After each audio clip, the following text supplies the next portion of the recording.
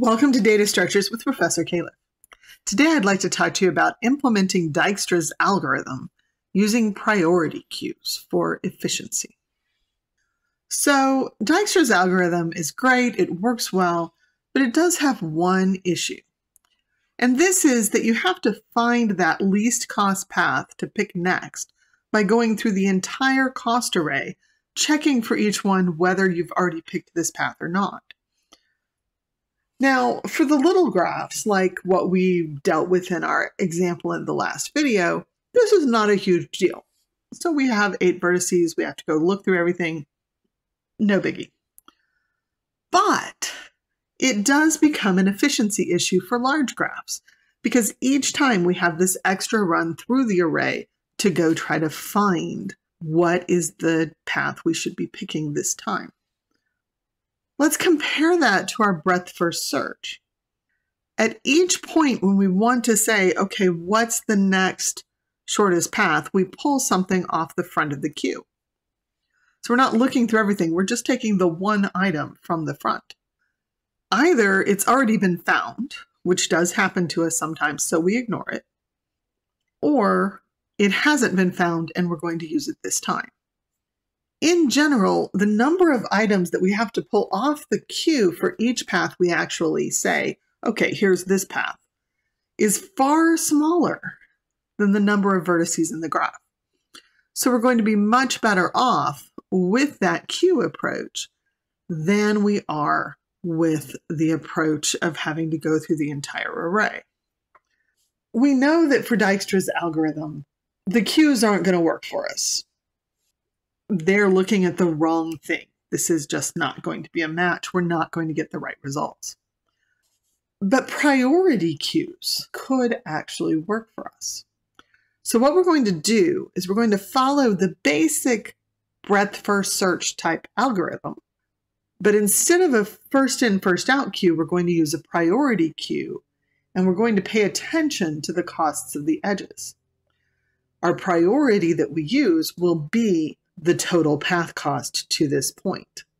Then whatever is the first thing in the priority queue, the minimum value, will be the smallest path cost among those things we've put into the priority queue and haven't yet removed. So let's see how this works. Initial state, we have an empty priority queue. We've set up our arrays. Now we're going to start working on the edges out of that source. And once again, we're going to take A as our source. So we handle the edge from A to C. Unlike Dijkstra's working all in the arrays, we're going to go ahead and put this in the priority queue, very similar to what we did with our breadth first search. But of course, our cost here will be 2, the cost of the edge from A to C, not 1 for one edge. We'll also put in A to G for 7 and A to B for 4. Now notice this isn't a first in, first out queue. It is based on priority. So we did move that A to G over to accommodate A to B for 4. Now, of course, we are likely implementing our priority queue if we care about efficiency in something like a heap, as opposed to just a line, but I'm showing this as a list because that's a simpler way to represent it. So now that we've put the items from the edges out of A into our priority queue, we'll check our loop conditions, which of course will be not yet finished. We still have things in our priority queue. We certainly still have paths we haven't found. So now we're going to handle the minimum item from the priority queue, which will be A to C for 2. So we now have the path C coming from A for a total cost of 2, and we mark that done. And we start working through the edges out of C. So this process is basically the same as it would be in either the breadth first or Dijkstra's. We're looking at each of these edges and seeing what is this going to do for us. Of course, we already have A, so that one we ignore.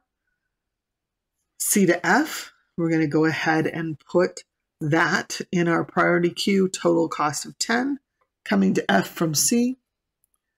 Same for G. We're going to put in a total cost of 5, 2 plus 3, coming from C.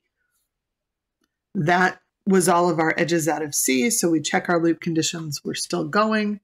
So we pick our next item off the priority queue, which in this case will be A to B for 4. So we update our table accordingly and start looking at the edges out of B.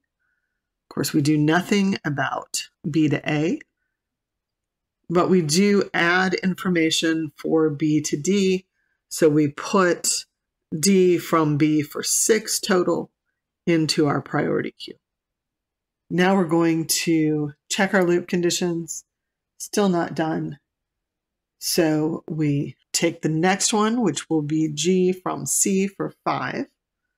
So we add that information to our array now and start looking at the edges out of G. C we already have. A we already have. D we don't have yet. So we go ahead and add to our priority queue that we can get to D from G for 10. We don't actually check it against anything because it's not in our table yet in this case. So we're not doing a comparison, did this improve things? We're simply saying, if we already had it, we don't put it into the priority queue. If we don't have it yet, we do put it into the priority queue.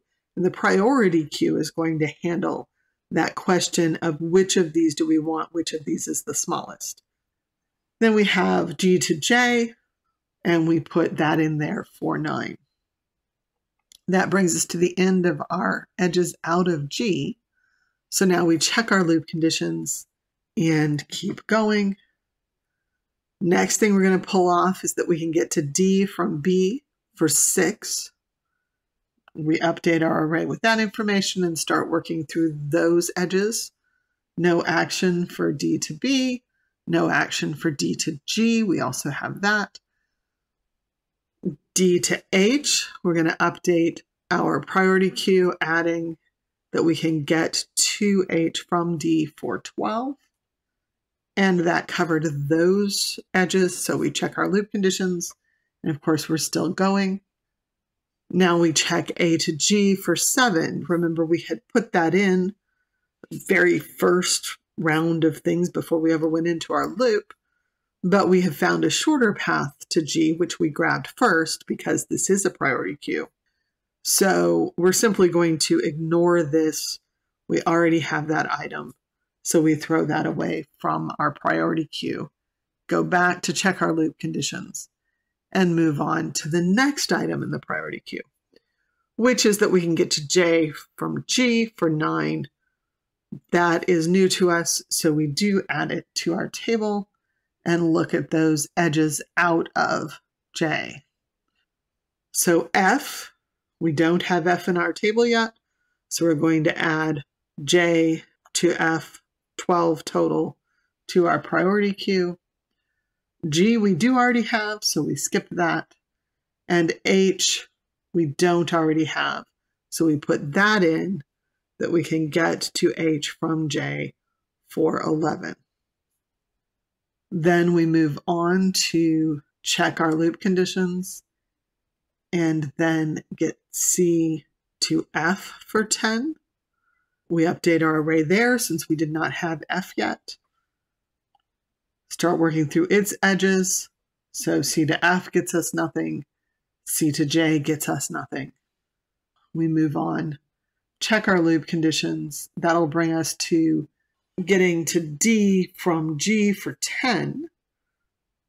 We've already done D, so we just ignore that and move on to check our loop conditions and go on to the next one. This gives us H from J for 11. That actually gives us all of our paths. So we're going to go ahead and avoid looking at those edges.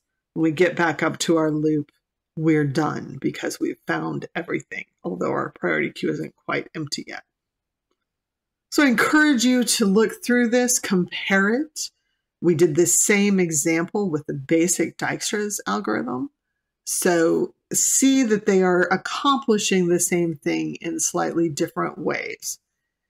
This approach in general will be a bit more efficient, particularly as our graphs get larger.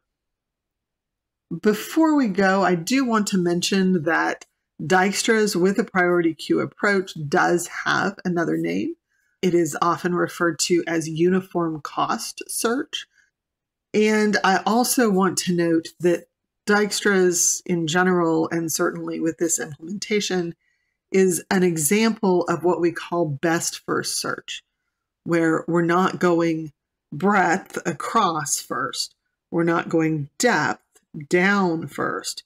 Instead, we're looking for what is the best thing out of what we've seen so far to look at next. And so that's the fundamental approach behind Dijkstra's. Thank you for watching. I hope to see you next time when I'll be talking about Prim's algorithm. Very, very similar algorithm to what we just did, except that we're not going to be interested in paths. We're going to just be looking at individual edges and whether they're what we need.